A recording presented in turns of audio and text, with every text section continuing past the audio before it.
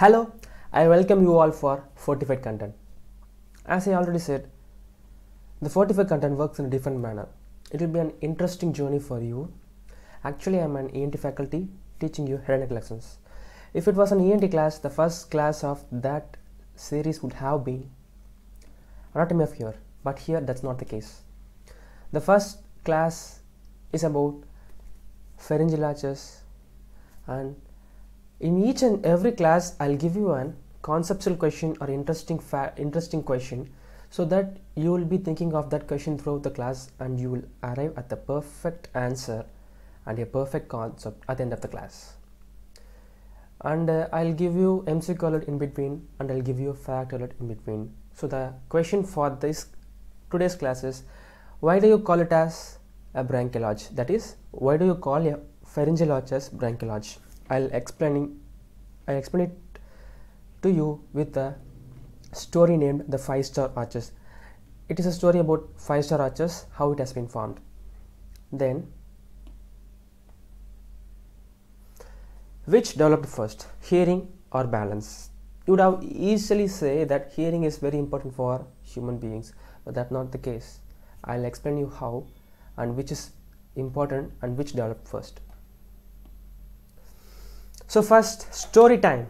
I'll tell you a story of a small fish just wandering all around the ocean and sea. While wandering, it went near a land, that is barren island. It went near a barren island.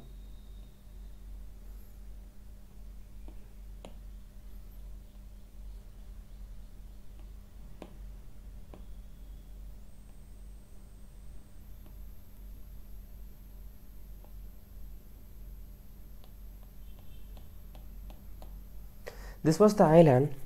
One day, the Nemo fish went near that island. It started to dream that one day I should reach the land. One day I should wander all around the land. Does the dream of the fish come true? Does such a stupid dream come true? Yes, the dream of the fish came true by means of amphibians.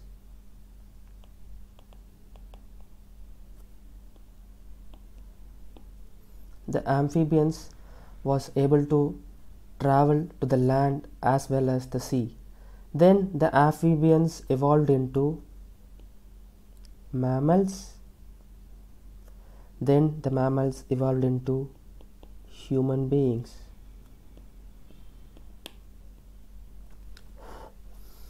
Yes, the dream of the Nemo fish is what we human beings are. So it is quite surprising, right? I'll tell you everything in a scientific manner, in an interesting manner. Why I am saying this? Because first of all, the fins of the fishes turned into limbs of human beings. Okay, now that's not going to be dealt today. The thing I'm going to tell you is the pharyngeal arches.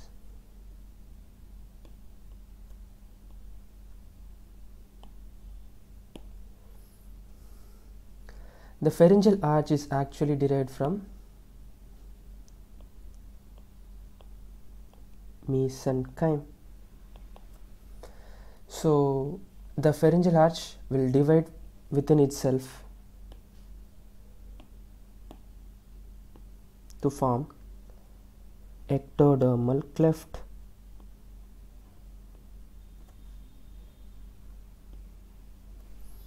Then endodermal outpouching. Okay, so pharyngeal arch, it also has ectodermal derivatives and endodermal derivatives. So why I am explaining this? Because the pharyngeal arch is otherwise named as branchial arch because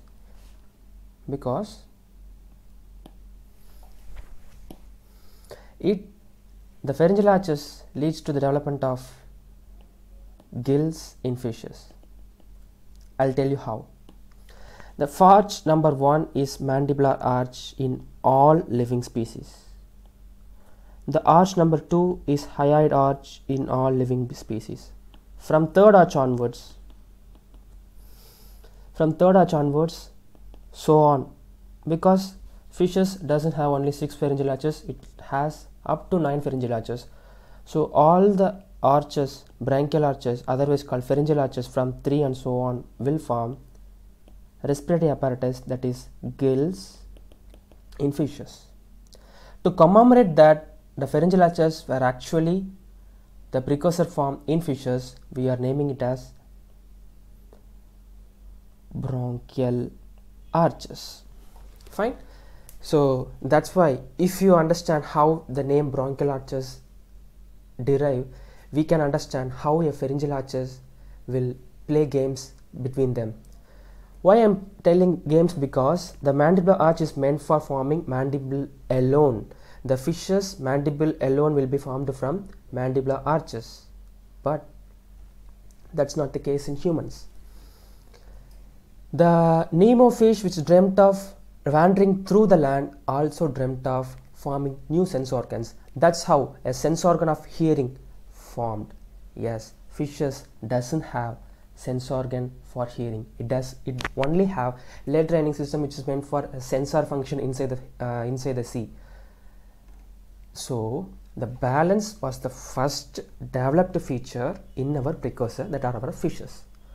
Hearing is phylogenetically later formed sensory organ of development. So what I am trying to say is, inner ear was phylogenetically older, external and middle ear was phylogenetically newer. That's why the development of external and middle ear is very different from the development of inner ear. That's what I am trying to convey with the pharyngeal arch anatomy and pharyngeal arch evolution and development. So the development of external middle ear was later formed. It was actually derived from mandibular arch. The mandibular arch, in the eve of development of human being, contributed to the development of important muscles of hearing, bones of hearing, malleus and incus. The second arch contributes to stapes. These muscles of mastication, muscles of facial expression, arches were originally doing that function only. During evolution only, it was actually modified to form hearing bones. So that's why I am explaining pharyngeal arch evolution in this much detail. So I'll write it down. Malleus and incus, which actually developed from first arch, was originally from quadrate and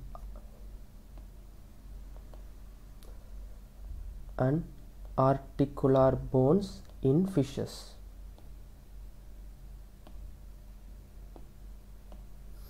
Okay, that is the first arch.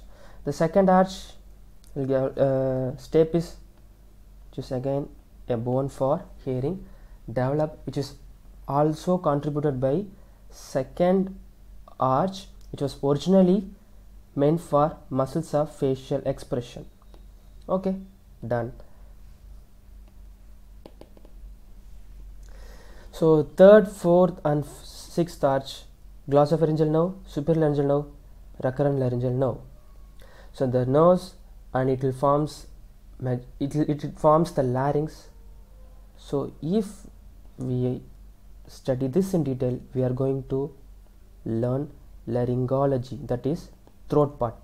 If we understand first two arches detailedly, we are going to understand ear part, that is otology. In embryology of nose, it is quite simple.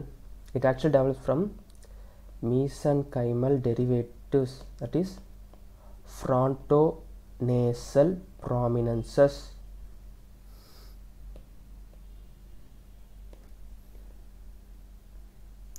So embryology of ear, embryology of throat, embryology of nose, the insight to how these things operate and work, I have dealt.